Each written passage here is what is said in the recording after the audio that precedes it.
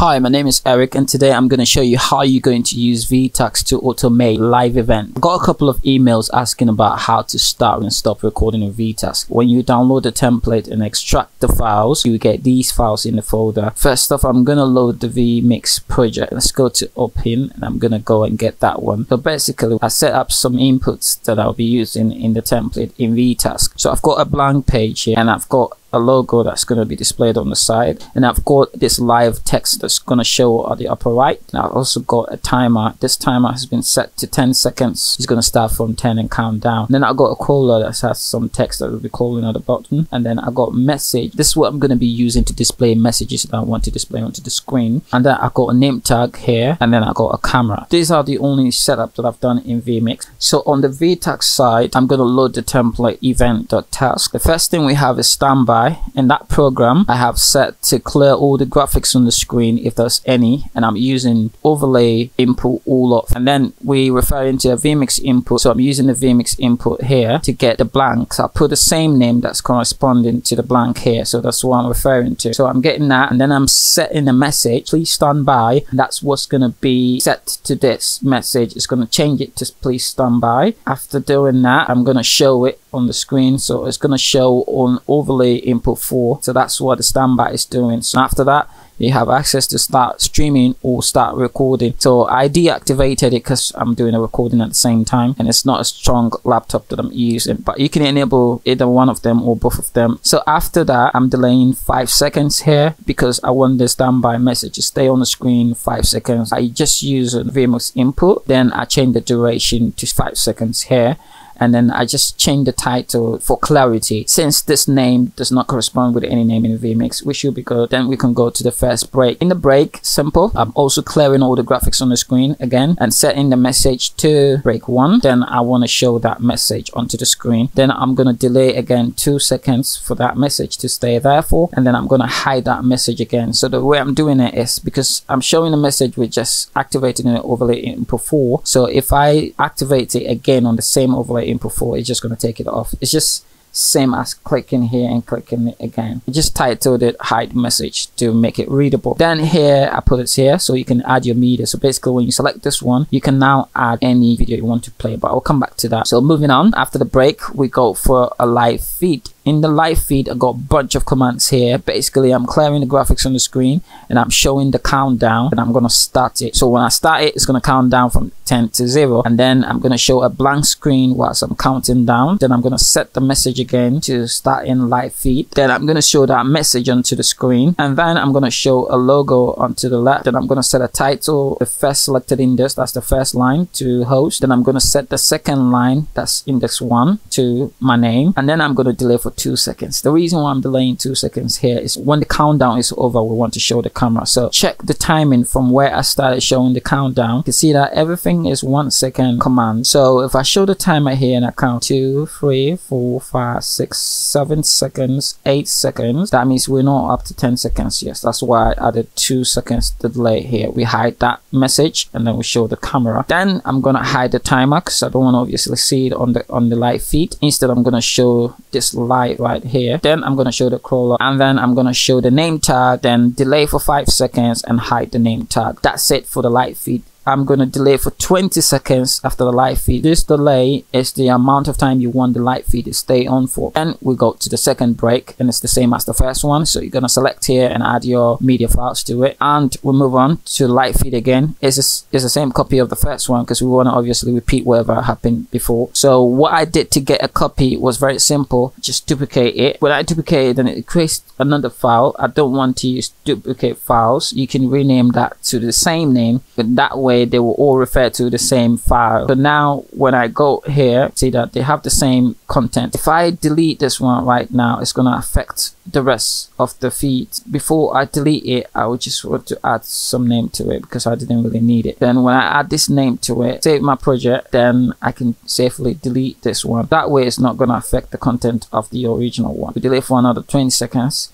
Then I'm going to show the end credit. In the end credit, I set the message, clear graphics, and then I show the message. Whatever video you want to play, you play it after that. So that's it. And finally, we can stop streaming or stop recording. Before I run it, there's a few things that I need to do. First of all, I need to add my commercial to it. So I'm going to go to the commercial break, select that. I'm going to add media.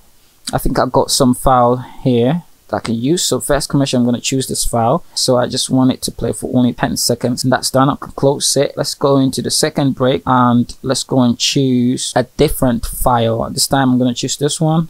And again, don't want you to sit there watching the whole thing. So it's 4 minutes something. So I'm going to make it 10 seconds as well. So I don't have a camera right now. I do have a camera. Let me try if it will work. Just going to try to bring my webcam if it's going to work. If it doesn't, tough luck. Instead, I'm going to bring a sample input camera. Yeah, I'm just going to bring it in here.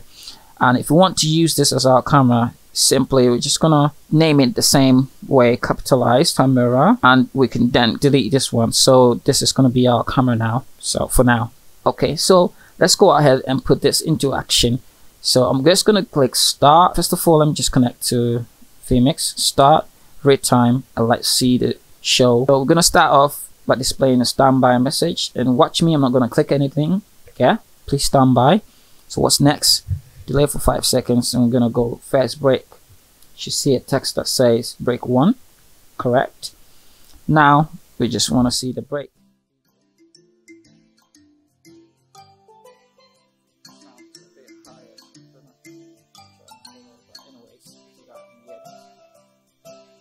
So after 10 seconds of that break, you need to go to the live feed. So you can see the countdown started at the corner, and then you get the logo there.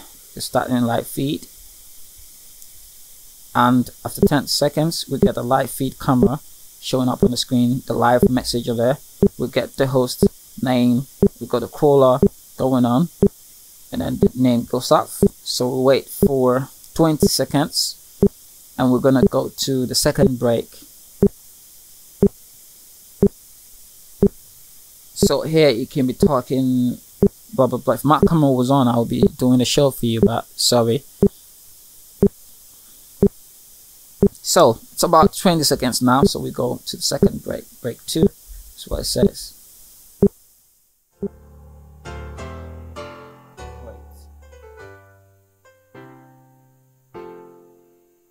So on break 2, for 10 seconds, we go back to the live feed again. So we should get the countdown now. Yeah, counting down to 10 seconds.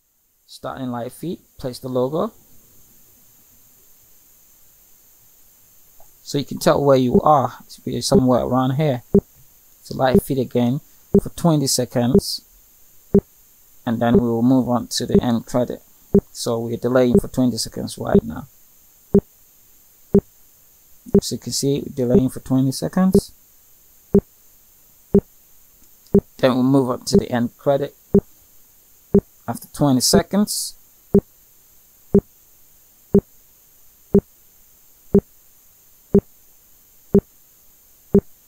That should be up.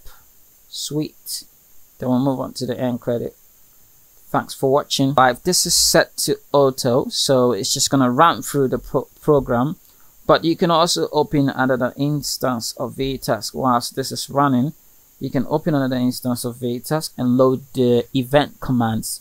What I did that for was if you want to go in at any point in time to show whatever you want to show, even though that one is running in the background, you can still interrupt the show by loading. If I load the event CMDs, it's basically all the commands that I use to arrange that show. So for instance, I could come in here and say the name tag. What's the name tag? I can show the name tag again. So if I connect to it and I start it, it's set to shadow mode because I don't want to automatically run through all the commands. So I set it to shadow mode, so it's not going to do anything. And then I can double click here to show the name tag, and it's going to show it. And if I double click again, it will just take it off. So that's how you can go in your live program. For instance, you want to show the camera, you can double click and then it's going to show the camera. You can take it off, you can show blank, you take it, so you can go in, you can show the live message, or you can show the logo. You can do multiple things at the same time. You have showing the logo, you can add up to it. You can also at the same time showing the logo. If you want to show the crawler, you can add it up to show the crawler, to crawl at the bottom. You can add things up, and of course you can clear all the graphics as well. So that's up to you. So remember, this is set to schedule mode, and it's set to that, so you can go into command it anytime you want in the background. In the meantime, because this is still running in the background, sorry about that, this can be still, your program can be still running in the background, and then you'll be going live show. So sometimes you don't really want to do it this way. You can also set your commands in one instance of vTask, and then you can be double clicking it like you would do in vMix. But this way, I think it's more straightforward, and you can title them and you know what you're doing. So thanks for watching, and more templates coming your way. So you can download this template. You can find it on